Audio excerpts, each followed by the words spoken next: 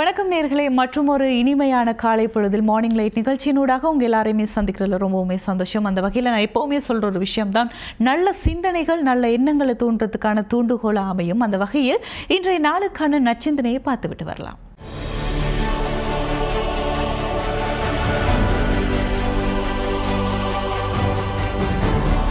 நிதானத்தை கடைப்பிடி, அது வெற்றியின் முதல் படிக்கு வழிவகுக்கும்.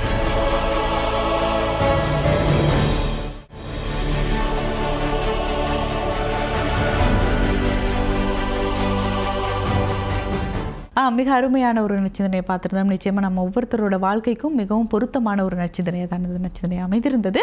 அந்த வகையில் அடுத்ததாக இது போன்ற ஒரு நாளில் இடம்பெற்ற முக்கிய நிகழ்வுகளின் தொகுப்பாக இன்றைய நாட்குறிப்பு.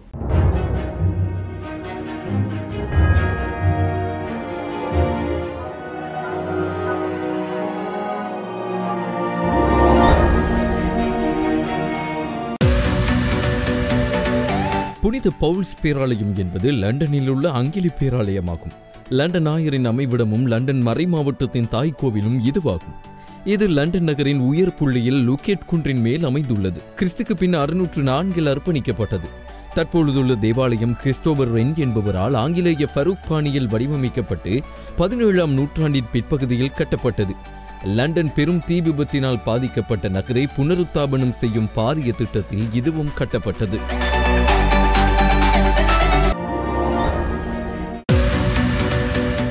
பிரான்சிய ஓவியரான யோச்சோரா 1859ஆம் ஆண்டு இதே போன்ற ஒரு நாளில்தான் பிறந்தார். இவர் வரைபட ஊடகத்தை புதுமையாக்க கையாள்வதில் வல்லவர். பிறப்பியம், புள்ளிவியம் என்னும் 2 ஓவிய நுட்பங்களை உருவாக்கியவர் இவரே. லா கிராண்டே ஜார்ட் தீவில் ஒரு ஞாயிற்றுக்கிழமை பின்னேரம் எனும் தலைப்பிடப்பட்ட இவரது பெரிய அளவு ஓவியம் புது உணர்வு பதிவாதம் என்றும் பாணியை உருவாக்கியதன் மூலம் நவீன ஓவியத்தின் திசையையே மாற்றியதுடன் 19ஆம் நூற்றாண்டின் ஓவியத்துக்கான ஒரு சின்னமாகவும் விளங்கியது.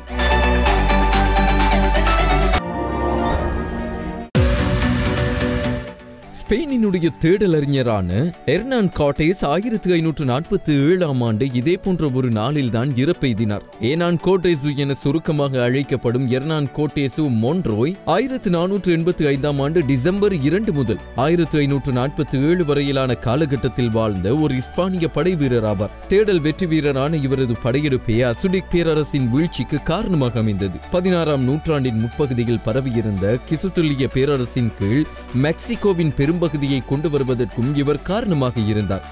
அமெரிக்காவின் ஸ்பெயினிய குடியேற்றத்தின் முதல் கட்டத்தை ஆரம்பித்து வைத்த இஸ்பானிய குடியேற்றக்காரர்களின் தலைமுறையில் கார்டேசும் முக்கிய பங்கு வகித்துள்ளார்.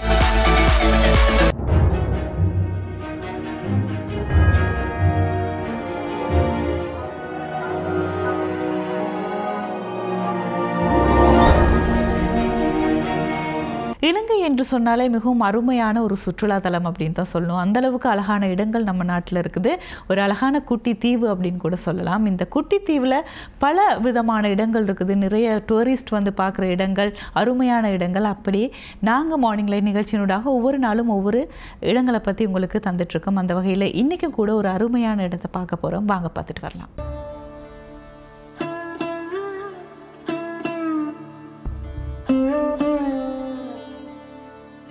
சீகிரியா இலங்கையின் இணையற்ற கலை பாரம்பரியத்தின் சின்னமாக கருதப்படுகிறது. இது மாத்தளை மாவட்டத்தின் தம்புள்ளை நகரத்தில் அமைய பெற்றுள்ளது. 1144 அடி உயரமான இக்குன்று அழகிய வேலைப்பாடுகளுடன் கூடிய சித்திரங்களும் உள்ளடங்கி காணப்படுகின்றது. இவை 6ஆம் நூற்றாண்டைச் சேர்ந்தவை ஆகும். எதிரிகளிடமிருந்து தன்னை பாதுகாத்துக் கொள்வதற்காக இக்கோட்டையை 1ஆம் காசியப்பன் கிறிஸ்துக்கு பின் 477-495 அமைத்தான். கோட்டையை சுற்றி மிகப்பெரிய அகழிகள் கட்டப்பட்டுள்ளன. சீகிரிய குன்றானது ஐக்கிய நாடுகள் சபையின் கல்வி, அறிவியல், பண்பாட்டு நிறுவனம் யுனெஸ்கோவினால் பாதுகாக்கக்கூடிய உலக பாரம்பரிய முக்கியத்துவம் வாய்ந்த இடமாக கருதப்படுகிறது. எப்போவுமே மார்னிங் லைட் நிகழ்ச்சியினூடாக ஒரு சிறப்பு விருந்தினர் வருகை தருவார். அப்படி இல்லைன்னா ஒரு சிறப்பு தலைப்படுத்து பேசும். அந்த வகையில் இன்றைய நாளும் கூட 2 சிறப்பு விருந்தினர்கள் வந்து வருகை தந்திருக்கிறாங்க. அவங்க எந்த விடயம் சம்பந்தமாக பேச போகிறாங்க அப்படிங்கிறத பார்க்குறதுக்கு முன்னாடி ஒரு சிறிய இடைவேளை.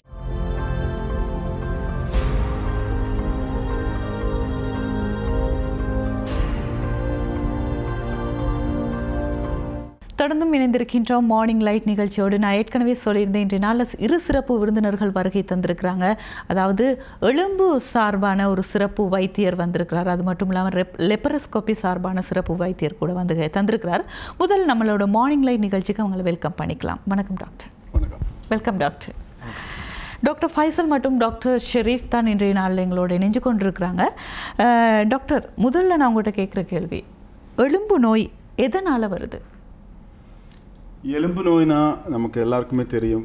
சின்ன வயசுலேருந்து பிராயமாக ஒரு 60 வயசு 70 வயசு பிராய பேதம் தெரியாமல் தன்னா எலும்பு நோய் இருக்கிறார். சின்ன வயசில் குழந்தைகள்னா 5 வயசுனா கூட ஜாஸ்தி ஓடி கழிச்சிருச்சுன்னா சாயங்காலம் வந்து சொல்லுவாங்க அம்மா கால் வலிக்குது. 10 வயசு குழந்தை வந்து கராட்டே இல்லைன்னா ஸ்போர்ட்ஸ் கழிச்சிட்டு வந்து ஈவினிங் வந்து சொல்லுவாங்க அம்மா கால் வலிக்குது, உடம்பு வலிக்குது, முதுகு வலிக்குது.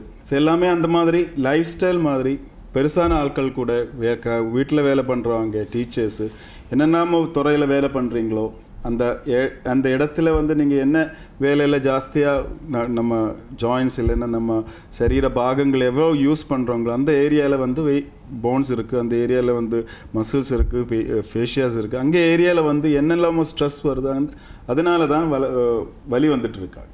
முதல்ல நீங்கள் சொன்ன மாதிரி எலும்பு வலின்னு சொன்னாலும் அது வந்து ஜாயின்ஸில் இருப்பாங்க, பேஷியில் இருப்பாங்க, மசில் இருப்பாங்க. ஒற்ற வேர்டில் வந்து எலும்பு வலின்னு தான் சொல்லுவாங்க. ஸோ அந்த ஏஜ் டிஃப்ரென்ஸ் வச்சுட்டு நம்ம என்ன துறையில் வேலை பண்ணுறாங்களோ, என்ன நம்ம மற்ற டிசீசஸ், டயபெட்டிஸு, அந்த மாதிரி சுகரு, அந்த மாதிரி நமக்கு மற்ற நோய்கள் என்னெல்லாமே இருக்குது, இதெல்லாமே சேர்த்து வச்சு பார்த்தோன்னா வெவ்வேறு காரணங்களால் எலும்பு நோய் வந்துட்டுருப்பாங்க. ஸோ அதுக்கு என்னென்ன பிரச்சனைகள்னு அவங்களோட பேஷண்ட்ஸு இல்லைன்னா அவங்க சிம்டம்ஸ் அனலைஸ் பண்ணிட்டு தான் நமக்கு முடிவு பண்ண முடியும் என்ன எலும்பு பண்ணுறேன்னா. இந்த ஏரியாவில் வந்து ஏஜ் வந்து சின்ன வயசுலேருந்து எபோவ் 60-70 வரைக்கும் old age up till we tie நமக்கு வந்து வலி வந்துட்டே இருப்பாங்க. நல்ல ரீசன்ஸ் வந்து நிறைய இருக்குது. அதாவது இந்த ஏஜ் குரூப்புக்கு தான் இந்த நோய் வந்து வரும் அப்படின்னு சொல்லி நம்மளால சொல்ல முடியாது. குறிப்பிட்டு சின்ன குழந்தையிலேருந்து, பிறக்கிற குழந்தையிலேருந்து நம்ம இறக்கும் வரைக்கும் யார் வேணுமாலும் இந்த எலும்பு நோயில் வந்து பாதிக்கப்படலாம். ஸோ அதே மாதிரி இதெல்லாம் க்யூர் பண்ணுறதுக்கான வழிமுறைகளும் இருக்குது. அதை தான் இன்றைக்கி டாக்டர் பேச போகிறார். டாக்டர், குறிப்பாக வந்து இந்த லைஃப் ஸ்டைலோட இந்த நோய் வந்து எப்படி பாதிப்படையுது? அதாவது ஒவ்வொருத்தவங்களுக்கும் வெவ்வேறு மனிதர்கள் வெவ்வேறு லைஃப் ஸ்டைலோடு வாழ்ந்துட்டுருக்காங்க டாக்டர். ஒரு சிலர் வந்து பாரம் தூக்குற வேலைகள் செய்வாங்க, ஒரு சிலர் வந்து ரொம்ப ஸ்மூத்தான ஒர்க் பண்ணுவாங்க. ஸோ அவங்களோட லைஃப் ஸ்டைலுக்கும் இந்த எலும்பு முறிவும் எப்படி சார் டாக்டர் பாதிப்படையுது? நீங்கள் எலும்பு இப்போ ஹெவி ஒர்க்ஸ், அதாவது வந்து நிறைய பாரம் வருத மாதிரி ஜோலி பண்ணுறவங்களும் இருக்குது, லோடிங் ஒர்க்கர்ஸ் இருக்குது, ஹெவி ஆகிட்டு லாங் ட்ராவல் டிரைவர்ஸ் இருக்குது, ட்ரக் டிரைவர்ஸ், இந்த மாதிரி டாக்ஸி டிரைவர்ஸ் நிறைய அந்த எந்த வேலை பண்ணுறவங்களோ அது நிறைய நம்ம டைம் யூஸ் பண்ணி பண்ணுறாங்க. நம்ம பாடி எந்த ஏரியாவில் வந்து ஸ்ட்ரெஸ் ஜாஸ்தி கூடுதலாக வர்றாங்க அந்த ஏரியாவில் தான் வலி வருவாங்க. ஸோ வந்து ஹெட் லோட் ஒர்க்கர்ஸ்க்கு வந்து யூஸ்வலி முதுகு வலி தான் ஜாஸ்தியாக வருவாங்க, கழுத்து வலி வருவாங்க. ஈவன் ஸ்மூத்தாக வேலை பண்ணுறவங்க டீச்சர்ஸுக்கு நிறைய ரொம்ப நேரம் கிளாஸ் ஃப்ரீக்வெண்ட்டாக கிளாஸஸ் எடுக்கிற நிறைய நேரம் நிற்கிறவருக்கு முதுகு வலி வருவாங்க, ஜாயின்ஸில் பெயின் வருவாங்க. அண்ட் ஈவன் ஐடி ப்ரொஃபஷனல்ஸ் மாதிரி ஸ்மூத்தாக வேலை பண்ணுறவங்க, ஒயிட் காலர் ஒர்க் ஜாப் பண்ணுறவங்களுக்கு கூட அவங்க பொசிஷன் எப்படி இந்த வேலை பண்ணுறீங்களோ, அதாவது கழுத்து ஜாஸ்தி யூஸ் பண்ணி ஃப்ளெக்ஸ் பண்ணிவிட்டு கம்ப்யூட்டர் யூஸ் பண்ணுறேன்னா கழுத்து வலி வந்துடும். பட் பொசிஷன் சீட்டிங்கில் வந்து பொசிஷன் கரெக்டாக பண்ணுற இல்லைன்னா முதுகு வலி வந்துடுவாங்க. எப்படி உட்காந்து வேலை பண்ணுறாங்களோ, இப்போ சிலர் லேப்டாப் ஒர்க், அதாவது ஹோம் தெரியல, இப்போ வந்து ஐடியில் கூட they can do the job, இந்த வீட்டில் இருந்தே அவங்க they can do Dhar job, ஆஃபீஸில் போக வேணாம். So usually what we C அந்த பசங்களை வந்து they will chit like that on the laptop. அப்படியே வேலை பண்ணியிருந்தா கூட they get neck pain, back pain, நித்திரை கொள்றதுல கூட எலும்பு வலி வரும். எப்படி நீங்க படுக்கிறீங்களோ, ஈவன் சோஃபால படுத்து தூங்குறவங்க இருக்க நித்தியமா நிறைய பேர் இருக்காங்க. ஸோ அந்த சோஃபால வந்து கை தலை பின்னாடி வச்சு அப்படியே படுக்கிறவங்க கழுத்து வலி வந்துருவாங்க. So they get joint pains. Usually கை பின்னாடி வச்சு படுக்கிறவங்களுக்கு வந்து ஷோல்டர் ரொட்டேட்டக் ஆஃப் சிம்டம்ஸ். ஸோ நம்ம லைஃப் ஸ்டைலில் நம்ம எப்படி கரெக்டாக எல்லாம் பண்ணுறேன்னோ அந்த ஏரியாவில் வந்து ஸ்ட்ரெஸ் டெவலப் ஆகிடும். அங்கே தான் வலி வருது, அங்கே தான் ப்ராப்ளம் ஸ்டார்ட் ஆகுது. எலும்புகளில் டாக்டர் என்ன மாற்றங்கள் ஏற்படுறதுனால இந்த வலி ஏற்படுது டாக்டர்? மாற்றங்கள்னா யூஸ்வலி வந்து அந்த ஏரியாவில் வந்து ஸ்ட்ரெஸ் வருது, அது ஒரே ஏரியாவில் வந்து கண்டினியூஸாக ஸ்ட்ரெயின் பண்ணுறாங்க. நம்ம வந்து வெயிட் கொடுத்துட்டு இருக்கோம், கார் டயர் போகிற மாதிரி கார் அலைன்மெண்ட் கரெக்ட் இல்லைன்னா அந்த ஓடுற இடத்துல வந்து ஒன் சைடில் தான் ஸ்ட்ரெஸ் வருவாங்க. ஸோ டயர் அந்த ஏரியாவில் தேஞ்சு போயிடும். அந்த மாதிரி நம்ம கரெக்ட் அலைன்மெண்ட்டில் எல்லாம் நம்மளோட பாடி அலைன்மெண்ட் கரெக்டாக மெயின்டைன் பண்ணாமல் ஒர்க் பண்ணுறீங்களா எந்த ஏரியாவில் ஸ்ட்ரெஸ் டெவலப் ஆகுறோம் அந்த ஏரியா தேஞ்சு போயிடும். ஸோ தட் டெவலப் மசில்ஸில் வரலாம் ப்ராப்ளம், ஃபேஷியலில் வரலாம், எலும்பில் வரலாம், ஈவன் நரம்புகளுக்கு கூட ஸ்ட்ரெஸ் வந்துட்டுன்னா அங்கே அப்போ வலி இருக்குன்னா இந்த பாடி ஒரு சிம்டம் கொடுக்குறாங்க, தேர் இஸ் எ ப்ராப்ளம்னு நமக்கு டயக்னோஸ் பண்ணுறதுக்கு ஒரு we are getting a symptom. அவ்வளோதான் டாக்டர். இப்போ எலும்பு நோய் சம்மந்தமாக எடுத்துக்கொண்டா டாக்டர், இந்த பேக் பெயின் அப்படிங்கும் பொழுது இந்த பேக் பெயினுக்கு வந்து ஒரு முழுமையான நிவாரணம் இதுவரைக்கும் நிவர்த்தி பண்ணுறதுக்கான வைத்தியம் வந்து இதுவரைக்கும் நம்ம நாட்டில் இல்லை. நம்ம நாட்டில் மட்டும் இல்லாமல் உலகளாவிய ரீதியில் கூட கிடையாது டாக்டர். அந்த வகையில் நீங்கள் அதை நிவர்த்தி பண்ணுறதுக்கு புதுசாக ட்ரீட்மெண்ட் கண்டுபிடிச்சிருக்கிறீங்க. அந்த வகையில் டாக்டர் அதை பற்றி சொல்லுங்கள் டாக்டர். சரி, பேக் பெயின் அதாவது முதுகு வலின்னு சொன்னாங்க. அதுக்காக ரீசன்ஸ் நம்ம முதல்ல டிஸ்கஸ் பண்ணுற மாதிரி சின்ன வயசுலேருந்து குழந்தைகளுக்கு கூட பேக் பெயின் வர்றாங்க. காரணம் அவங்களோட இப்போத வந்து sporting activities, high speed sports activities, karate, gymnastics அந்த மாதிரி வருத ஸ்போர்ட்டிங் ஆக்டிவிட்டீஸில் குழந்தைகளுக்கு கூட பேக் பெயின் டெவலப் ஆகுறாங்க. விழுந்துறது வி ஆர் நாட் டயக்னோசிங். அந்த ரைட் டைமில் டயக்னோஸ் பண்ணலைன்னா ஸ்பாண்டிலோலைசிஸ்னு சொல்லி எலும்பில் சிறிய கிராக்காக வந்துடும். அது நம்ம கரெக்ட் டைமில் டயக்னோஸ் பண்ணலைன்னா ஒரு 15, 16 இல்லைங்க 20 வயசுக்குள்ளே வந்து எலும்பு ஸ்லிப் ஆகிற மாதிரி வரும். முதுகில் எலும்பு அதாவது வெர்டிப்ரல் ஸ்லிப் வரும். ஸோ தேட் ஆல்சோ சின்ன வயசுலேருந்தே ஸ்டார்ட் ஆகுறது கரெக்ட் டைமில் டயக்னோஸ் பண்ணுறாமல் போகிறதுனால. இன்னும் வந்து 30 வயசில் 20 வயசுக்கு மேலே வருத யூஸ்வலி முதுகு வலின்னா that is usually due to disc problem. டிஸ்கில் டெவலப் ஆகுறதா இப்போ சொன்ன மாதிரி ஸ்ட்ரெஸ் வந்துட்டு டிஸ்கில் அதுக்கு வந்து சேஞ்சஸ் வந்து டிஸ்க் பின்னாடி தள்ளுறது, டிஸ்க் ப்ரொலாப்ஸ்னு சொல்லுவாங்க இங்கிலீஷில். டிஸ்க் ப்ரொலாப்ஸ் வர்றது வந்து யூஸ்வலி அந்த நரம்பு பின்னாடி போகிறது நம்மளோட ஸ்பைனல் கோடில் நரம்பில் தான் இது ப்ரெஸ் ஆகுது. ஸோ அந்த ப்ரெஸ் ஆகுறதுனால முதுகு வலியோட ஒப்பம் தானே காலில் வலி வருவாங்க, காலில் வந்து தரிப்பு மாதிரி டெவலப் பண்ணுவாங்க, காலில் யூரினரி சிம்டம்ஸ் டெவலப் ஆவாங்க. ஸோ அந்த மாதிரி ஏஜ் வச்சுட்டு எங்கெங்கெல்லாம் ப்ராப்ளம்ஸ் வருதோ அந்த முதுகு வலியால் ப்ராப்ளம்ஸ் வர்றாங்க. இன்னும் வந்து 40 இயர்ஸ் மேலே வருத முதுகு வலின்னா யூஸ்வலி நான் சொன்ன மாதிரி ஆஸ்டியோபோரோஸ் எலும்போடது கட்டி கம்மியாகி போகிறது, அதாவது எலும்பு தின்னாகி போகிறதுனால ப்ராப்ளம்ஸ் ஆஸ்டியோபோரோசிஸ், ஸ்பாண்டலோசிஸ்ன்னு சொல்லுவாங்க, தேய்மானம். அந்த மாதிரி ஏஜ் வச்சுட்டு வந்து ஒரு ஏஜ் குரூப்புக்கு ஒரு ப்ராப்ளம்ஸு முதுகுக்கு வர்றாங்க. ஸோ அது வந்து கரெக்டாக நம்ம வந்து ஏஜ் குரூப்ஸ் அவங்களோட லைஃப் ஸ்டைல் என்ன வேலை பண்ணுறாங்க, என்னெல்லாம் மற்ற நோய்கள் என்னெல்லாம் இருக்குங்க, இதெல்லாம் வச்சு பார்த்துட்டு தான் we can come to a diagnosis. Doctor, எந்த ஒரு நோயை எடுத்துக்கொண்டாலும் அந்த நோய்க்கு வந்து உணவு வந்து ஒரு பாதிப்பாக இருக்கும். நம்ம எந்த உணவை எடுத்துக்கொள்கிற அளவாக இருக்கட்டும், அந்த உணவில் உள்ளடங்கி இருக்கிற கூறுகளாக இருக்கட்டும், அது வந்து நம்மளுக்கு பாதிப்பு ஏற்பட்டும். அந்த வகையில் இந்த எலும்பு நோய்க்கு டாக்டர் எந்தெந்த மாதிரி உணவுகள் எடுத்துக்கொள்ளலாம், எந்தெந்த மாதிரி உணவுகளை நம்ம அவாய்ட் பண்ணணும், அந்த மாதிரி சொல்லுங்கள் டாக்டர்.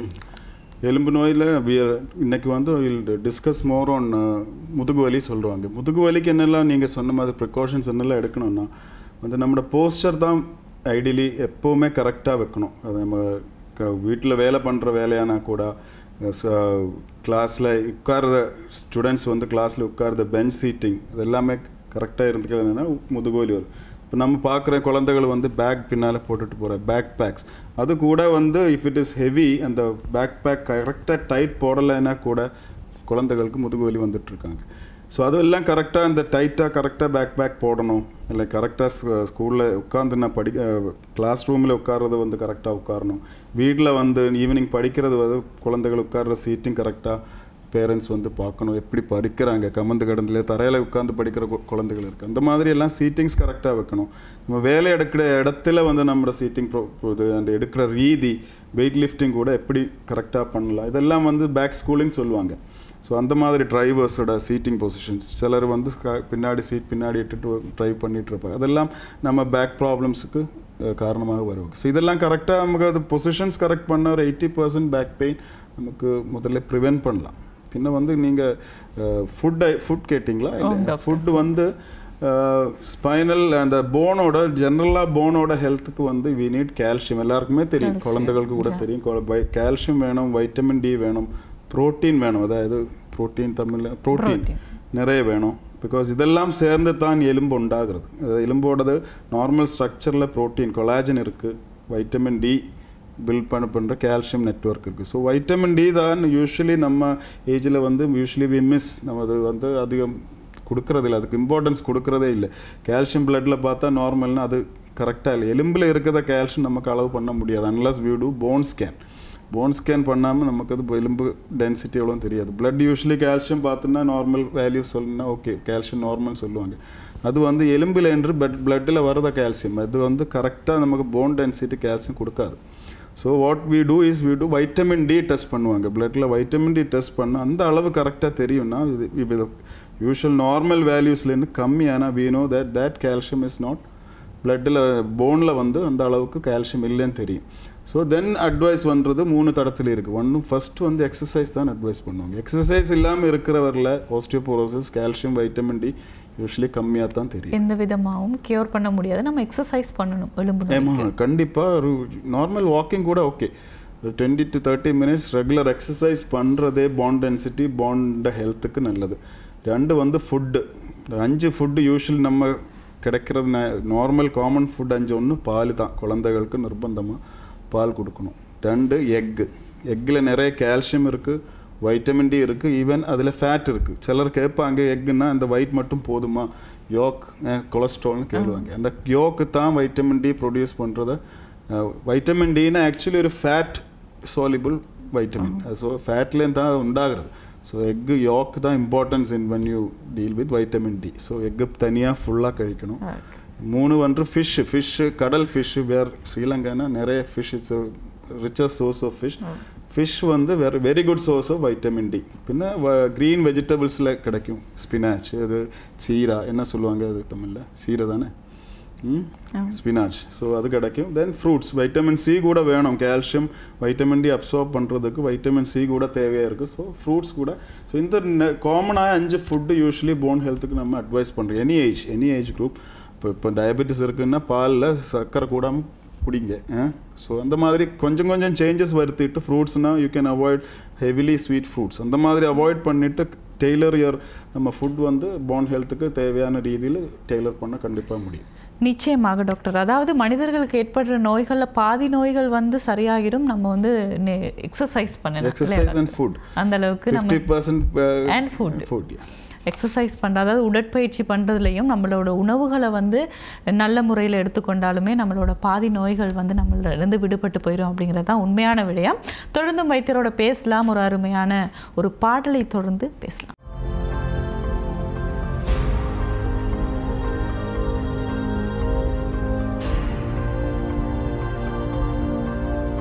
தொடர்ந்து இணைந்திருக்கின்றோம் மார்னிங் லைட் நிகழ்ச்சியோடு. நாங்கள் ஏற்கனவே பேசியிருந்தோம் இந்த எலும்பு நோய் எதனால் ஏற்படுது, அதை எப்படி நம்ம நிவர்த்தி பண்ணலாம், அது மட்டும் இல்லாமல் எந்த மாதிரி உணவுகள் எடுத்துக்கொள்ளலாம், இந்த மாதிரி நிறைய விடயங்கள் எங்களோட டாக்டர் பகிர்ந்து கொண்டிருந்தார். அந்த வகையில் இந்த எலும்பு நோய் சம்மந்தமாக பார்க்குறதுக்கு முன்னாடி இந்த எல்லாருக்கும் இருக்கிற இன்னொரு பிரச்சனை மனிதர்கள் வெரிகோஸ் வெயின் அப்படிங்கிறது வந்து நிறைய மனிதர்களுக்கு வந்து இப்போ இன்றைய காலகட்டத்தில் நிறைய பேர் அதனால் பாதிக்கப்படுறாங்க.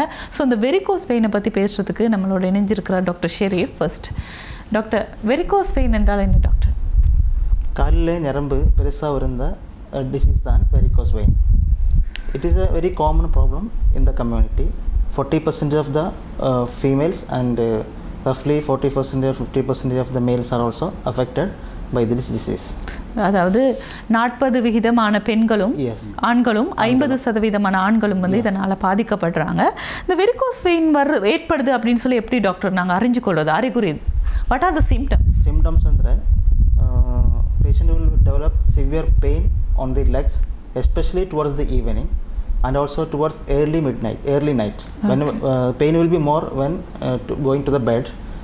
Second thing is they will be seeing dilated tortuous veins on the lower limb.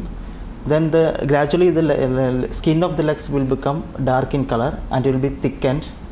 Sometimes they will develop ulcers, itching. If they develop ulcers, the ulcer will not heal properly. It will take lot of time for the ulcer to heal. Another thing is sometimes the vein will break spontaneously and it will cause torrential bleeding, which the patient will not be aware of the bleeding. These are the problems with the varicose vein. That are the symptoms.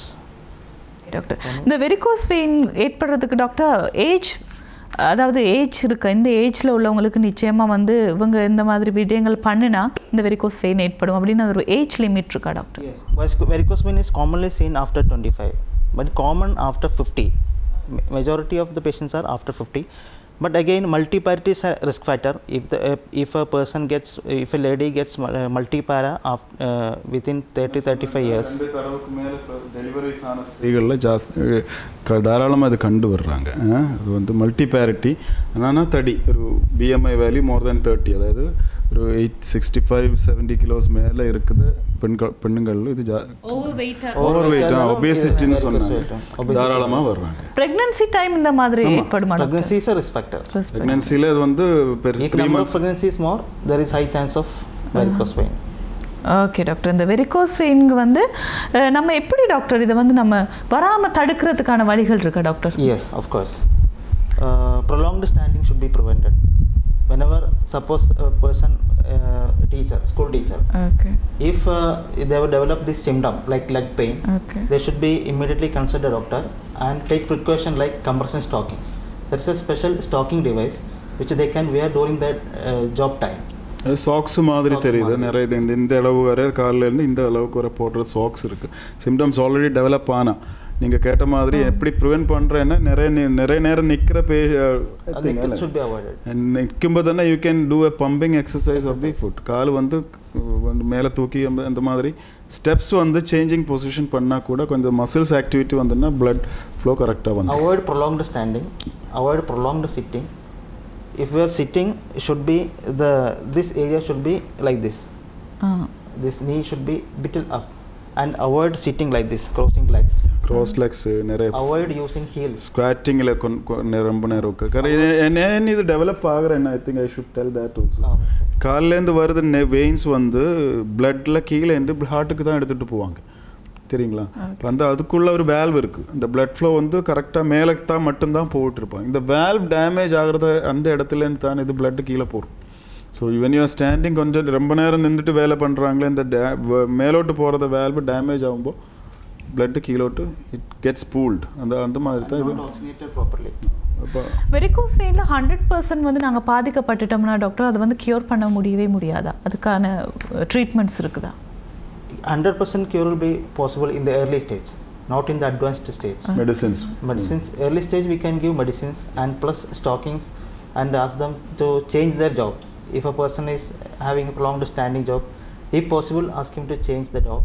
வேலையை மாற்ற முடியும்னா மாற்றுங்க. Possible, if possible. Okay doctor, நான் உங்கள்கிட்ட கேட்குறேன் doctor. நாங்கள் ஏற்கனவே பேசியிருந்தோம், எலும்பு சம்மந்தமாக பேசியிருந்தோம். நிறைய முதுகு வலியில் வர்றாங்க. முதுகு வலி, அதாவது முதுகு வலிக்கான ட்ரீட்மெண்ட்ஸ் எப்படி டாக்டர் நம்ம எடுத்துக்கிறது? ட்ரீட்மெண்ட்டுக்கு முன்னாடி அது எப்படி டயக்னோஸ் பண்ணுறேன்னு ஒரு வாக்கு சொல்கிறாங்க. ஏன்னா டயக்னோசிஸ் கரெக்டாக இல்லைன்னா, பிகாஸ் முதுகு வலின்னா இந்த கிட்னி ஸ்டோனுக்கு தெரியும். கிட்னி ஸ்டோன் இருக்கிறவங்க கூட முதுகு வலி வரும். உடம்புக்குள்ள கேன்சர்ஸ் அந்த மாதிரி க்ரோத் இருந்துன்னா முதுகு வலி. ஸோ அதை எப்படி அதை டிஃப்ரென்ஷியேட் பண்ணுறேன்னு தான் கரெக்டாக வந்துடணும். இல்லைன்னா நமக்கு ட்ரீட்மெண்ட் வந்து கரெக்டாக எடுக்க முடியாது. ட்ரீட்மெண்ட் ஃபெயில் ஆகிடுச்சுன்னா முதுகு வலியும் போகாது. ஸோ வந்து டயக்னோசிஸ்க்கு வந்து முதல்ல ஒரு பெயின் இருக்குன்னா, ஸோ எல்லாருக்குமே தெரியும் 80% ஆൾக்காருக்குமே முதுகு வலி இருக்கும். கொஞ்சம் நம்ம வாழ்க்கையில் எப்போவாவது முதுகு வலி இல்லாமல் யாருமே இல்லை. ஆனால் அந்த இப்போ ஒரு 1 வீக்குக்கு மேலே முதுகு வலி இருந்துருச்சு, ரெஸ்ட் எடுக்கிறதுக்கு அப்புறம் முதுகு வலி கம்மி ஆகலைன்னா டெஃபினெட்லி ஒரு டாக்டரை பார்க்கணும். பார்த்துட்டு வந்து யூஷுவல் டெஸ்ட்டில் டாக்டர் எக்ஸாமின் பண்ணும்போது தெரியும், சரி இந்த முதுகு வலி என்னால் சின்ன ஸ்ப்ரெயின் ஆனேன்னா சரி மாத்திரை கொடுத்துட்டு கம்மி ஆனேன்னா ஓகே.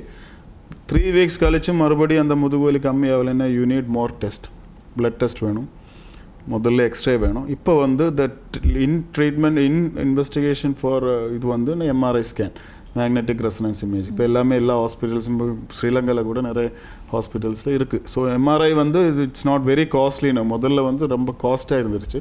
இப்போ வந்து எம்ஆர்ஐ வந்து இந்த காஸ்ட்லாம் கட் ஆகிருக்காரு. நிறைய சென்டர்ஸில் வந்துட்டு கேரளாவில் கூட நிறைய சென்டர்ஸில் இருக்குது.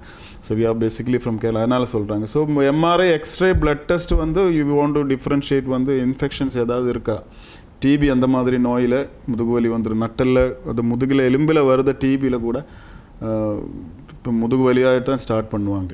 பின்ன மற்ற கேன்சர் மாதிரி மல்டிபிள் மயலோமா மற்ற இடத்துல இந்த கேன்சர் எலும்பில் வருது, அந்த மாதிரி எழுத கூட முதுகு வலி. ஸோ இதெல்லாம் பிளட் டெஸ்ட்டில் வந்து நமக்கு தெரியும். இஎஸ்ஆர் ஹையாக இருந்துச்சுன்னா நமக்கு டாக்டருக்கு வந்து we can differentiate. இதெல்லாம் பிளட் டெஸ்ட் முடிச்சு எக்ஸ்ரேல கூட ஒரு 50% டயக்னோசிஸ் வந்துடும். இந்த எலும்பு தேய்மானம் இருக்குதா, இன்ஃபெக்ஷன்ஸில் ஹைட் இருக்கா, போன் குவாலிட்டி எப்படி, ஆஸ்டியோபோரோசிஸ் சொன்னாங்க, எலும்பு கட்டி கம்மியானால் கூட எக்ஸ்ட்ரா இல்லைலாம் தெரியும். இதில் கூட இது 60% தான் டயக்னோசிஸ் வரும் இதில் எல்லாம். Then we go for MRI. எம்ஆர்ஐயில் இந்த சொன்ன மாதிரி எலும்பு அல்லாமல் டிஷ்யூஸ், நரம்பு, டிஸ்க்கு, இந்த மாதிரி சாஃப்ட் டிஷ்யூஸ் எல்லாம் கரெக்டாக இதில் காமிச்சிடும். So once we finish these 3 நமக்கு டாக்டருக்கு ஒரு 80 to 90% ஷுவர்ட்டியில் சொல்லலாம், ஓகே இது வந்து இன்னும் இந்த காரணத்தினால வலி வருது. Then we advice a patients on treatment, எப்படி ட்ரீட்மெண்ட் எடுக்கணும்னு. Then we start. முதல்ல வந்து வி ஸ்டார்ட் இல்லை 80% பேக் ஏக்கும் வந்து if it is not due to other causes, மற்ற நான் சொன்ன மாதிரி மற்ற ரீசன்ஸ் அல்ல காரணம், வெறும் டிஸ்கான வலி இருக்கிறன்னா வீல் ஸ்டார்ட் ஆன் கன்சர்வேட்டிவ்னு சொல்லுவாங்க. 3 months வந்து வீல் கிவ் ரெஸ்ட், மெடிசின்ஸ் கொடுப்பாங்க. இப்போ ஸ்பைனல் ஜாக்கெட்ஸ், அதாவது ஸ்பைனல் கார்செட் மாதிரி வேலை கட்டியான மேலே பண்ணுறவருக்கு ரெஸ்ட் ஜாக்கெட்ஸ் கொடுப்பாங்க, ஒரு ஸ்பைனல் கார்செட் சொல்லுவாங்க. இதெல்லாம் கழித்து we'll start on exercise, physiotherapy மாதிரி. ஐதர் சென்ட் டு ஃபிசியோதெராபிஸ்ட் ஒரு நம்ம தனியால் அவருக்கு கற்றுக் கொடுப்பாங்க. எக்ஸசைஸ் இன்னென்ன எக்ஸசைஸ் பண்ணுங்க, இன்னென்னலாம் பண்ணக்கூடாதுங்க. அதெல்லாம் வந்து once we change Dhar life style 3 months இப்போ முதுகு வலி போயிடுச்சுன்னா ஃபைன், ட்ரீட்மெண்ட் அவ்வளோ முடிஞ்சிருச்சு. ஸ்டில் அந்த ஒரு 20% of the back Ek escape, அந்த ஸ்டேஜ் கூட தாண்டி போகும். 20% 80% க்யூர் ஆனால் 100ல் 20 people still will have back ஏக். அதான் சொன்னேன். ஸோ அதுதான் பிரச்சனமாக வருது. ஸோ அப்போ அந்த டைமில் வந்து பேஷண்ட்ஸ் வந்து டிவியேட் ஆகிடும். கொஞ்சம் பேர் வந்து நேட்டிவ் ட்ரீட்மெண்ட்ஸ், ஆயுர்வேதா, மசாஜ் அந்த மாதிரி போயிடும். So some get cure definitely. இல்லை அதுக்கு மேலே க்யூர் ஆகலைன்னா then we think of some intervention, அதாவது சர்ஜரி மாதிரி ஏதாவது பண்ணணுமா, பேஷண்ட்டு லைஃப் ஸ்டைலில் இல்லாமல் அந்த வேலை பண்ண முடியாதுன்னு நான் முடிவு பண்ணுனா தென் வி அட்வைஸ் சர்ஜரி. அந்த ஏரியாவில் தான் டிஃப்ரெண்ட் டைப்ஸ் ஆஃப் சர்ஜரி வருது. இன்றைய காலகட்டத்தில் டாக்டர் யங்ஸ்டர்ஸ் வந்து ஜிம் போகிறாங்க. ஆமாம். ஸோ நிறைய பேர் ஜிம் போயிட்டு வந்து சொல்கிறது என்னென்னா, ஒரு சிலர் வந்து ரெகுலராக போயிட்டு இடையில் நிறுத்தின உடனே அவங்க சொல்லுவாங்க எனக்கு பேக் பெயினாக இருக்குது, எனக்கு கால் பெயினாக இருக்குது அந்த மாதிரி. ஸோ அது எந்த விதத்தில் சார் அந்த டாக்டர் அது வந்து பாதிக்குது இந்த ஜிம் போயிட்டு இடையில் நிறுத்துறதால? அதாவது gym exercise induced back ஏக்கில் 80% reasons வந்து அன்ட்ரெயின்ட் எக்ஸசைஸ், அதாவது வந்து ப்ராப்பராக ஒரு ட்ரைனிங் இல்லாமல் பண்ணுற எக்ஸசைஸ். ஜிம்ஸ் தனியாக போகிறாங்க, ஏதாவது வெயிட் எடுத்து தூக்கி அந்த மாதிரி எல்லாம் வீடியோஸ் எல்லாம் பார்த்துட்டு பண்ணுறாங்க. ஸோ அது வந்து that is bad for the body and spine, disc எல்லாம் ப்ராப்ளம். ஒரு கரெக்டாக ட்ரெயினர் இருக்கிற ஜிம்மில் போனால் அதேனோ இன்னும் ஏஜில் இன்னும் எக்ஸசைஸ் தான் பண்ணணும். இப்போ குழந்தைகள்னா பெண்ணுங்கள்னா இந்த பண்ணணும், ஆணுங்கள்னா ஸோ தேனோ ட்ரெயினர் இல்லாமல் தனியாக போயிட்டு நம்ம பண்ணும்போது வந்து எந்த எக்ஸசைஸில் எந்த மசில்ஸு ஸ்ட்ரெயின் ஆகுறது அவங்களுக்கு தெரியாது. அந்த வீடியோஸ் பார்த்துட்டு போய் பண்ணுறோம். ஸோ அது ஃபஸ்ட்டு ப்ராப்ளம். தென் நிறைய பாடியெல்லாம் மசில் எல்லாம் ஃபுல் பில்ட்டான பசங்களும் இருக்கும். They will be மஸ்குலர்லி strong but the phone வீக்காக இருக்கும். தட் மீன்ஸ் வைட்டமின் முதல்ல சொன்ன மாதிரி வைட்டமின் டி டெஃபிஷியன்சி ஒரு 20% ஜிம் ஒர்க் அவுட்ஸில் வைட்டமின் டெஃபிஷியன்சி பார்க்குறாங்க. They only concentrate on protein high protein diet, soya இல்லைங்கில் they on whey protein மட்டும்தான் சாப்பிடுவாங்க. They won't take calcium supplements வந்து வைட்டமின் டி சப்ளிமெண்ட்ஸ் எடுக்காமல் பார்த்தீங்கன்னா போன் வீக்காக இருக்கும், மசில்ஸ் மட்டும்தான் டெவலப் ஆகும். தென் அகெயின் பேக் ஏக் மாதிரி பெயின் வந்துடும். ஸோ இதெல்லாம் டிஃப்ரெண்ட் ரீசன்ஸ் வருது. நிச்சயமாக டாக்டர், இப்போ நாங்கள் ஜிம் போய் நம்ம எக்ஸசைஸ் பண்ணுறதுக்கும் இந்த எலும்பு முறிவுகள், எலும்பு சம்மந்தமான நோய்களுக்கும் நிறையவே ரிலேஷனான ஒரு என்ன சொல்ற ஒரு பந்தம், ஒரு வேவ் இருக்குது. அதாவது நம்ம வந்து ஜிம் போயிட்டு நம்ம ஒரு எக்ஸசைஸை பிழையாக பண்ணினாமா இல்லாட்டி இடையில நிப்பாட்டிட்டோமா அப்படிங்கிற போது நிறைய பாதிக்குது. அப்படின்னா டாக்டர் இந்த ஏஜ் லிமிட் இருக்கா? ஜிம் போயிட்டு பண்ணுறது வந்து இந்த ஏஜ் லிமிட்டில் இல்லை there is no limit for weight training. அதாவது சே ஒன்ஸ் 12 வயசுக்கு மேலே you can start gym training. அது வந்து ஒரு ஏஜ்லேக்கு ஒரு ட்ரைனிங் இருக்குது. எவ்வளோ வெயிட் எடுக்கலாம், எவ்வளோ பவுண்ட்ஸ் எடுக்கலாம், என்னென்ன மசில் ஸ்ட்ரெஸ் பண்ணணும், எப்படி ஸ்பைன் ஸ்ட்ரெஸ் பண்ணணும். ஸோ அதான் சொன்னேன், கரெக்டாக ட்ரெயினர் இருக்கிற இல்லைங்கிற ஒரு ப்ராப்பராக ட்ரெயினர் இருக்கிற ஜிம்மில் போனோன்னா you know what to two. இல்லைன்னா 80 years gym training wait exercise பண்ணுற ஆட்கார் இருக்குது. அவருக்கு வந்து அந்த பெல்பான்னு சொல்லுவாங்க, அதை எடுத்துன்னா ஹார்ட் அட்டாக் வந்துடும். நிறைய வீடியோஸ் நம்ம இப்போ யூடியூப்லாம் பார்க்குறாங்க. சடனாக வெயிட் லிஃப்ட் பண்ணுறாங்க, சடன் கார்டியாக் அரெஸ்ட். ஸோ இன்னென்ன ஏஜில் இன்னென்ன வெயிட் தான் பண்ணணும்னு கண்டிப்பாக ஒரு முடிவு இருக்குது. அப்போ அந்த கரெக்ட் ஷெடியூலில் போணுச்சுன்னா வெயிட் ட்ரைனிங்க்கு அது ஏஜ் லிமிட்ஸ் இல்லை. டாக்டர், ரெகுலராக நம்ம வந்து ஜிம் போயிட்டு நம்ம இடையில நிறுத்தினோம்னு சொன்னால் என்ன டாக்டர்? நிறுத்தினா கண்டிப்பாக பிரச்சனை ஒன்றும் இல்லை, பட் ஸ்டில் மசில் எல்லாம் வேஸ்டிங் ஆகிடும். Then it is better. நம்ம ஃபேட் ஆகுவோமா டாக்டர்? நிறைய யங்ஸ்டர்ஸ்க்கு இருக்கிற ஒரு கொஸ்டின் டாக்டர், அதான் நான் அகைன் கேட்குறேன். அது ஒரு மிஸ்கான்செப்ஷன். என்னன்னா ஃபேட் ஆகிறது வெயிட் லாஸ்க்கல்ல ஜிம் எடுக்கிறது மசில் பில்டிங் தான். யூ நீட் ஃபேட் வந்து பேர்ன் பண்ணுறதுக்கு தான் we are doing wait exercise சொல்லுவாங்க. பட் ஃபேட் பெயின் பண்ணுறதுக்கு the best thing is avoid carbohydrate. அதாவது வந்து அரிசி சர்க்கரை அவாய்ட் பண்ணால் ஃபேட்டட் பாடியில் டெவலப் ஆகாது. அதுதான் நியூவஸ்ட் ட்ரெண்ட் கம்மிங் இன். நம்ம சாப்பிட்ற ஃபேட் எல்லாம் ஃபேட்டாக பாடியில் வருது. கார்போஹைட்ரேட் எக்ஸ்ட்ரா தின்னும்போது எப்படியாவது சரீரத்தில் ஸ்டோர் பண்ணணும். ஸோ நம்மளுக்கு தின்ற அரிசியில் அங்கே சர்க்கரை வந்து பிளட்டில் வந்து கன்வெர்ட் ஆகிட்டு தான் ஃபேட் வருது. So there are lot of புதிய ரிசர்ச் வந்துட்டு இருக்கு. ஸோ ஃபேட் சாப்பிட்றதுக்கு பிரச்சனை இல்லைன்னு தான் புதுசாக வந்துட்டு இருக்காங்க. So you have to eat fat. எல்லாம் பேலன்ஸ்டாக போகணும். ஃபேட் வேணும், ப்ரோட்டீன் நல்லா சாப்பிடணும், ஆல் மைக்ரோ நியூட்ரியன்ஸ் சொல்லலாம், கால்சியம், சிங்கு, செலீனியம், இந்த மாதிரி நிறைய மைக்ரோ நியூட்ரியன்ஸ் இருக்குது மசில் அண்ட் பாடி ஸ்ட்ரென்த். அது எல்லாமே கரெக்டாக நம்ம நார்மல் ஃபுட்டில் இதெல்லாம் இருக்குது. இதுக்கெல்லாம் தனியாக கேப்சூல் சாப்பிடணும்னு சொல்கிறது இல்லை. நிறைய ஃபுட் இருக்குது. ஆனால் ஃபுட்டு மிக்ஸ் பண்ணி கரெக்டாக சாப்பிட்றது தான் இதோட ஐடியல் ஹெல்த். நீங்கள் கேட்ட மாதிரி ஸ்டாப் பண்ணுறதுனால ப்ராப்ளம் இல்லை. பட் ஐடியல் வந்து ஸ்லோ பேஸில் கண்ட்ரிபியூட் பண்ணுறது தான் நல்லது. நிச்சயமாக டாக்டர், நிறைய எலும்புகள் சம்மந்தமான எலும்பு நோய்கள் சம்மந்தமான நிறைய கொஷின்ஸ் உங்களோட கேட்க வேண்டியது இருக்குது. டாக்டரோட தொடர்ந்து பேசலாம் ஒரு சிறிய இடைவேளையை தொடர்ந்து.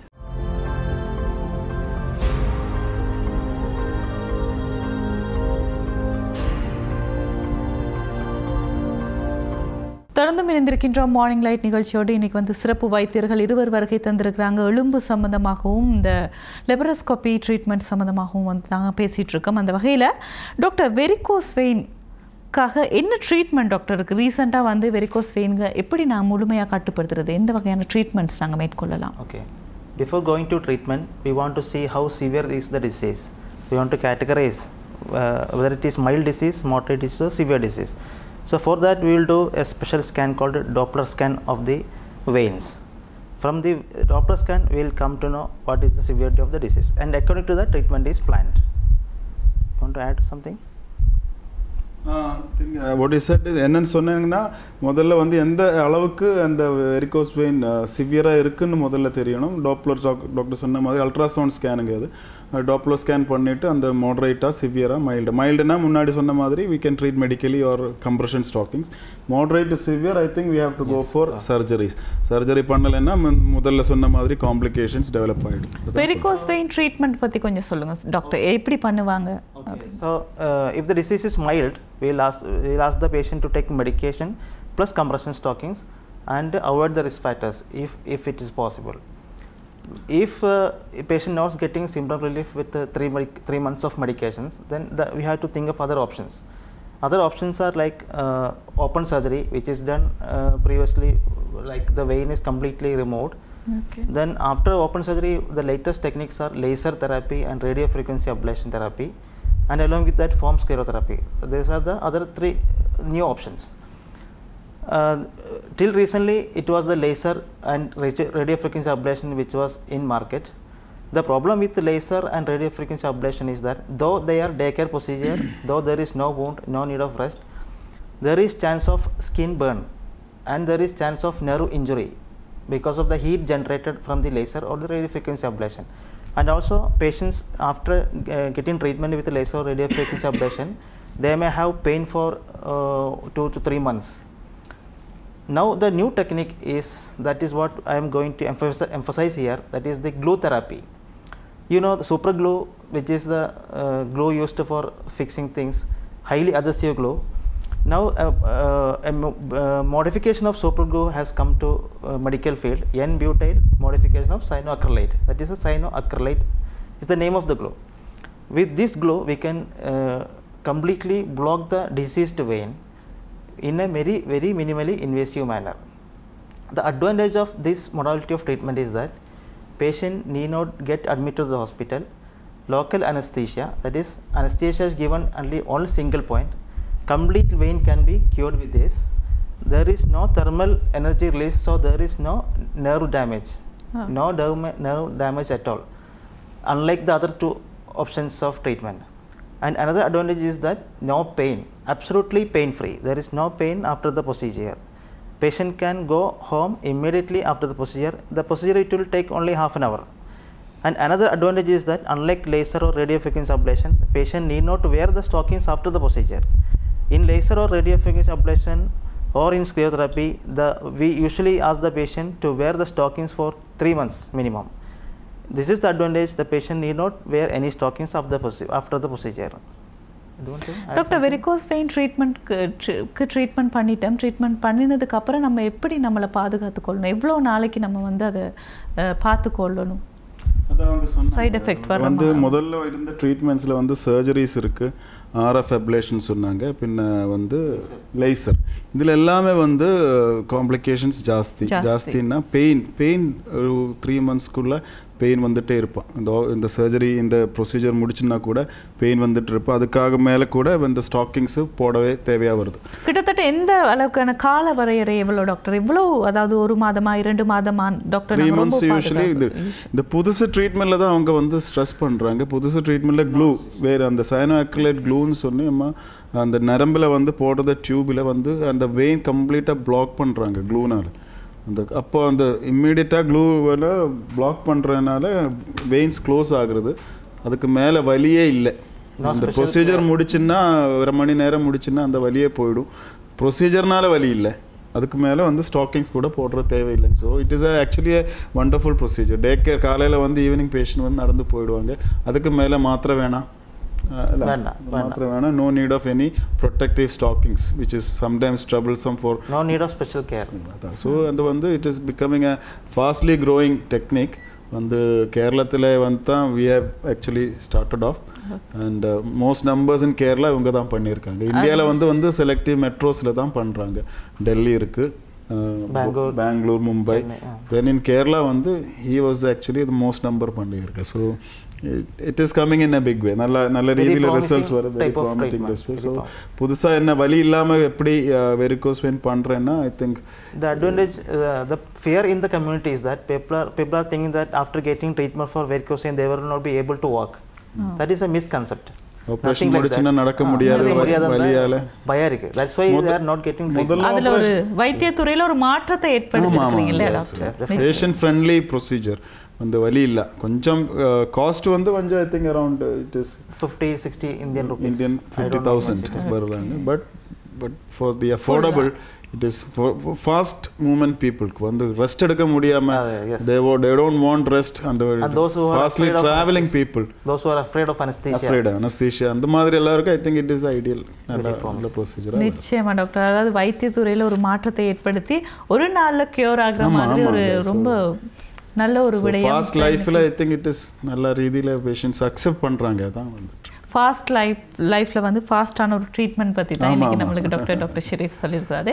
டாக்டர் நீங்கள் சொல்லுங்கள் டாக்டர், இந்த பேக் பெயினுக்கு வந்து நம்ம எந்த மாதிரி ட்ரீட்மெண்ட் எடுத்துக்கிறோம்னு சொல்லுங்கள். அந்த ட்ரீட்மெண்ட் எப்படி பண்ணுறது? நம்ம வந்து I think முதுகு வலி பேக் பெயினுக்கு சர்ஜரி வரைக்கும் எத்தி நிற்கிறாங்க. ஸோ சர்ஜரியில் தானே முதல்ல எல்லாம் அரௌண்ட் 20 years முன்னாடி நான் ட்ரீட்மெண்ட் ஸ்டார்ட் பண்ணுற டைமில் எல்லாம் ஓப்பன் சர்ஜரிஸ் தான் நிறைய இருக்குது. வந்து பேஷண்ட்டை வந்து அனஸ்தீஷியா கொடுத்து மயக்கி வச்சு 3 மணி நேரம் இல்லை 2 மணி நேரம் மினிமமாக கமத்தி கிடத்தி அந்த மாதிரி தான் ஆப்ரேஷன் இருக்குது. அந்த ஆப்ரேஷன்லேயே டெவலப்மெண்ட்ஸ் புதுசாக வந்துட்டுருக்காங்க. அது வந்து மைக்ரோஸ்கோபிக் சர்ஜரி மாதிரி வந்திருக்காங்க. பெருசாக ஆப்ரேஷன் வந்து இப்போ அன்னைக்கு வந்து 3 inches பண்ணுற ஆப்ரேஷன் இப்போ வந்து 1 inch பண்ணலாம். அது கூட பட் ஓப்பன் பண்ணணும், எலும்போட ஏரியாஸ் வந்து ட்ரில் பண்ணி மாற்றணும், மசில்ஸ் வந்து கட் பண்ணணும். இதெல்லாமே வந்து பேஷண்ட்டுக்கு வந்து ஜிஏ அனஸ்தீஷியா கொடுத்துட்டு தான் பண்ண முடியும். இப்போ வந்திருக்கிற லேட்டஸ்ட் ட்ரீட்மெண்ட்டில் வந்து வாட் வி ஆர் ப்ரப்போசிங், இது பெல்டுன்னு சொல்லுவாங்க, பெர்க்யூட்டேனியஸ் எண்டோஸ்கோபிக் லம்பார் டிஸ்கெக்டமி. அது ஒரு வாக்குக்கு அது தனதாக அர்த்தம் இருக்குது. பெர்க்யூட்டேனியஸ்னால் தொலி மேலே, அதாவது கீஹோல் மாதிரி. எண்டோஸ்கோபிக்னா கீஹோல் மைக்ரோஸ்கோபிக், அதாவது டியூப்பில் ஆர்த்ரோஸ்கோப்பெல்லாம் பார்க்குறேன்ல, keyhole சர்ஜரியில் we are seeing the disk உள்ளே போய் டிஸ்கை பார்த்து அது மினிமல் இன்வேசிவ் சின்னதாக சிறுசான இன்ஸ்ட்ருமெண்ட்ஸ் வச்சுட்டு வி ஆர் டிஸ்க் வந்து ரிமூவ் பண்ணுறாங்க. அது வந்து நார்மல் வியூவிலேருந்து ஒரு 60 times மேக்னிஃபைடாக கேமரா வச்சுட்டு யூஸ்வலி டுவேன் எண்டோஸ்கோபிக் ப்ரோசஸ். அதுக்கு என்ன அது அட்வான்டேஜ்னா பேஷண்ட்டுக்கு வந்து ஜிஏ அனஸ்தீஷியா தேவையில்லை. இவங்க சொன்ன மாதிரி பேஷண்ட் வந்து அவேக்காக தான் இருக்கும். ஆப்ரேஷன் முன்னாடி முதுகு வலி ஆப்ரேஷன் பண்ணுவோம், பேஷண்ட் பேசிட்டு பண்ணுறேன்னா அதை அந்த அளவுக்கு வந்து சயின்ஸ் ஹஸ் அட்வான்ஸ், டெக்னாலஜி அட்வான்ஸ்டாக இருக்குது. ஸோ பேஷண்ட் வந்து லோக்கல் அனஸ்தீசியா ஸ்கின் மட்டும்தான் இன்ஜெக்ஷன் போட்டு லோக்கல் கொடுப்பாங்க. அதுக்கப்புறம் நீடில் போடுவாங்க. நீடில் வந்து கம்ப்யூட்டர் கண்ட்ரோல்டு மெஷின் வழி we'll put the needle டிஸ்க்குள்ளே needle செல்லும். அந்த டிஸ்க்கு ஏரியாவில் மட்டும்தான் மறுபடியும் பெயின் இருக்கும். அந்த ஏரியாவில் லோக்கல் இன்ஜெக்ஷன் கொடுத்து பெயின் கம்மியாகிடும்.